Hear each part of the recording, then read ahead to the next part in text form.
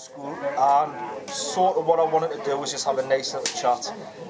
It's a little bit of it's a surreal moment sitting around a log fire with David Bradley having a pint, speaking about Kes. I'm sure you'll understand it's an iconic film. What we seen before, it's like 27th best film in the world. There were two polls done at the turn of the 21st century. One was conducted by the British film industry, which comprised of press, my peers and fans, and it was voted the 7th best UK film of all time.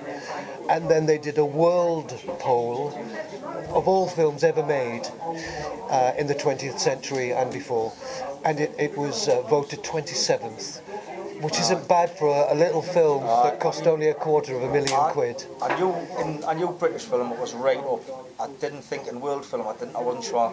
I never really thought about it, but it's at 27th out of every single film ever made, with a budget of £250,000. Yeah, that's an achievement. That's nothing, is it? That's nothing. And it was so. I mean, one of the things that gets me is, I know that you had a bit of acting. You've done a little bit of acting, but how did you come about the part of Billy?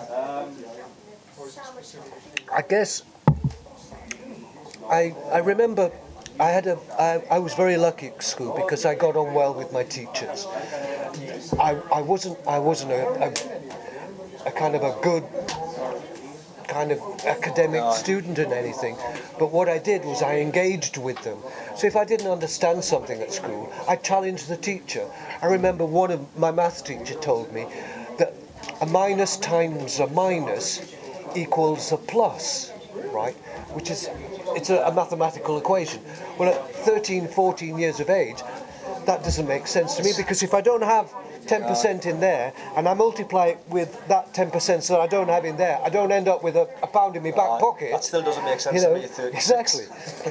So I did have a good relationship with my school, and my English teacher saw me when I was at my primary school, when I did a nativity play there, which I played the innkeeper after several persons who were supposed to be the innkeeper decided that they freaked out and couldn't do it.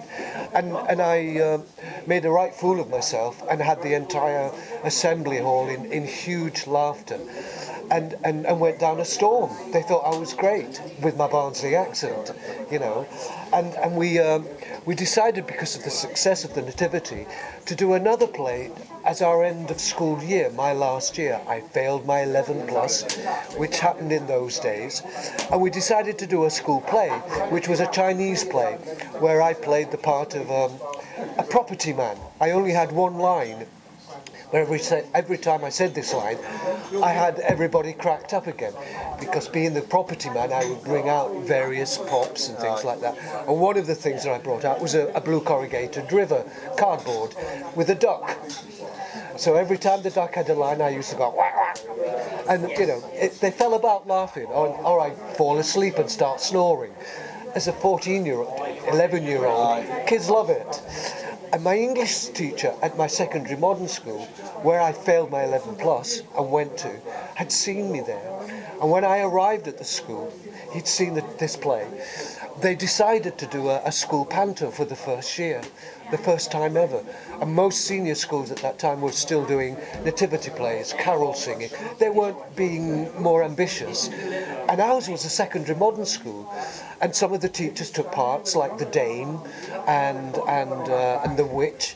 We did Humpty Dumpty was the first year, and I was one of the brokers' boys. They were called Lounge and Scrounge, and it was a huge success. That happened the second year with Hansel and Gretel. I played Glock, and I had a mate who played Spiel, so we were Glockenspiel, right? The third year we did Sinbad the Sailor. And I got promoted because I was now going down so well with everybody and comfortable on stage that they wanted me to play the comedian who falls in love with the comedienne. And now our school pantos were more successful than the professional panto in town. We were cramming them in. We had maybe 5,500, 6,000 people in 8 performances. That's a lot of people. It's a lot more than just relatives and family. And during that time, Barry Hines had left my school and went to another school where he worked with Brian Glover and had written a book called A Kestrel for a Knave. Ken Loach and Tony Garnett had heard about Barry Hines because they wanted to film his previous book called The Blinder, which he wasn't particularly concerned about. Barry Hines had the gall to tell them, no, you can't do my book on football. Football one, wasn't it? It's about like a Georgie Best of his period. But Barry Hines, who most writers would have jumped at the chance of making a film, said, no, I don't want you to make a film of this book. I'm writing another book, and you can see where I'm writing if you like. And Ken Loach, the director of Kes, Tony Garnett, the producer, who were working at the BBC, looked at each other, obviously, and said, well, okay, when you finish the book, send us a draft and we'll read it. So Barry finished his book about 8 weeks later, sent them his first draft. They read it and they realised that this was the story they wanted to do. But Ken Loach works in a very unusual way. He doesn't use professional actors. He prefers to have ordinary people to get realistic performances. So there's only one character in the entire movie who is really a true professional, which is the English teacher Colin Welland. So Barry, Ken and Tony went around 3 schools that were in the lower kind of academic league, as it were. 2 that were secondary modern schools, kids who had failed the 11 plus, and a middle school. And they auditioned about 30 or 40 from each school. They whittled down the number to around about 35. We went to the best hotel in town, where we had salmon paste sandwiches, which was like, you know, this was royalty. We hadn't had salmon paste, bread and dripping or potted meat, not salmon paste, and orange juice. And we read a couple of scenes.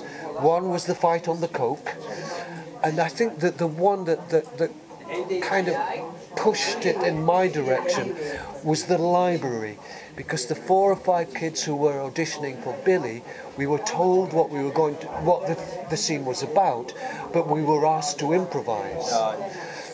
I was about the last one that went up, but I watched everybody else, and I couldn't understand why they walked into this room and went directly up to the librarian and said, I'd like a book on falconry, please.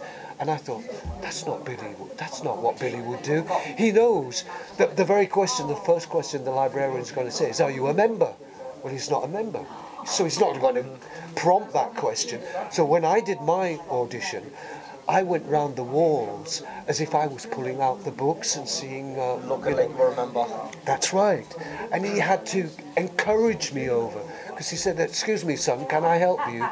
And I said, no, it's all right, I'm just looking for a book on falconry. Oh, all right. And then I carried on looking. He said, excuse me, no, it's all right. He said, are you a member? And we had this little... And then he encouraged me over to where he was sitting. And then we had an improvisation speech. And it was about a week later that I got this letter that was delivered by the 3rd assistant director. And I remember it specifically. I've got it somewhere. If I can find it, I'll send you a copy of it so you can actually show people. You can do a quick still. And it was written in purple ink in 1968. Well, I'd never seen purple ink in my life. It's either black or blue. Red was exotic, but purple, you know. Red and maize normally on your school book you get into trouble. That's right. Well, purple was like royalty. It's like the religion, isn't it? And the king and queen used purple ink. So it said, dear David, we'd like you to play the part of Billy Casper in Barry Hines's book, A Kestrel for a Knave. After school today, if you wish to play Billy, of course I did, would you go and meet the Kestrels at Barry Hines and Richard Hines' location, at Barry's house, so that they can introduce you to these Kestrels and get to the point where we can start integrating you with regards to learning about farming.